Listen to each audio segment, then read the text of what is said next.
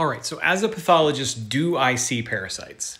I was thinking about this today because I've been getting questions on it, and I also saw this headline, Heidi Klum model is starting a worm and parasite cleanse. This was an article in the Wall Street Journal. I'm not really sure how Wall Street Journal and parasite cleanses go together, but let's address it. So first of all, will this help her? It won't. The thing is with parasite cleanses, right, is that at least in the Western world, in the United States especially, we really don't have many parasites here. I've been a pathologist or in pathology training and a pathologist for 21 years at big institutions and at smaller rural areas. And I basically never see parasites. And remember, we're the only doctors who are actually looking at all of the tissues in the patient. Now, parasites, they do exist, of course, and they are much more common in other areas that are undeveloped. And we do have them here in the United States. For instance, if you were to take a cup, walk down to your local creek, scoop up some water and drink it, there's a pretty solid chance you're going to end up with a Giardia parasite in your small intestine. It's going to cause nausea, vomiting, abdominal pain. But we've avoided that by not drinking creek water. Likewise, it's very possible to have a beef or pork tapeworm in your muscles or in your organs or in your brain. That can happen if you eat tainted meat that has not been well cooked. But for dozens of decades, we have had good preparation of the meat products. We very often cook our meat, and so we don't really have to worry about these sort of things.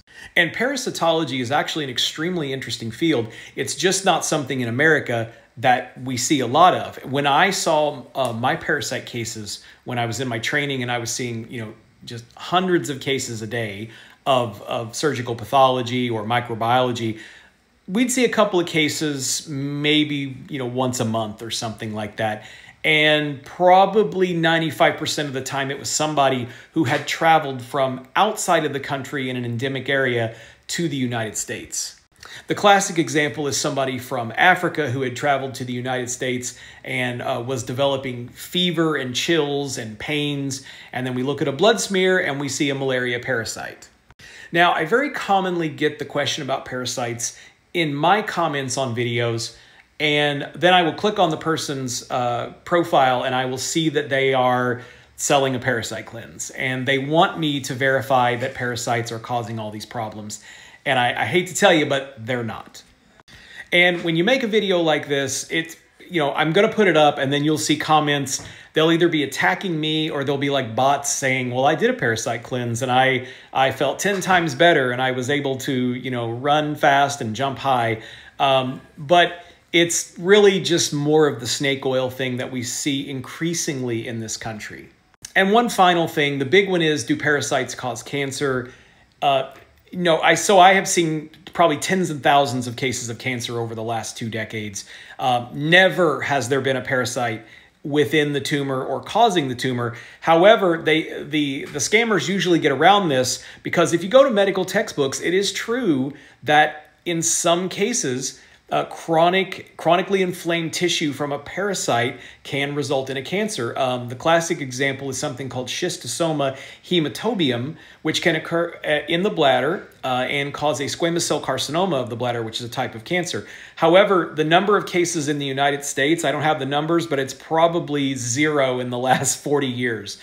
These are mostly from areas endemic with that parasite. So my advice is save your money. Don't worry about parasite cleanses. It's probably just going to cause you to go to the bathroom, and maybe that'll make you feel better. By the way, if you're interested in this kind of content, consider giving me a follow. Go to my Linktree and look at my other places where I make content. And I'm starting to get more active at a popular video sharing website that's been around since about 2005 and rhymes with Blue Cube. Please go over there and follow that because we're going to be growing a lot over there. And that one is called Knife After Death, which is the same name as my podcast.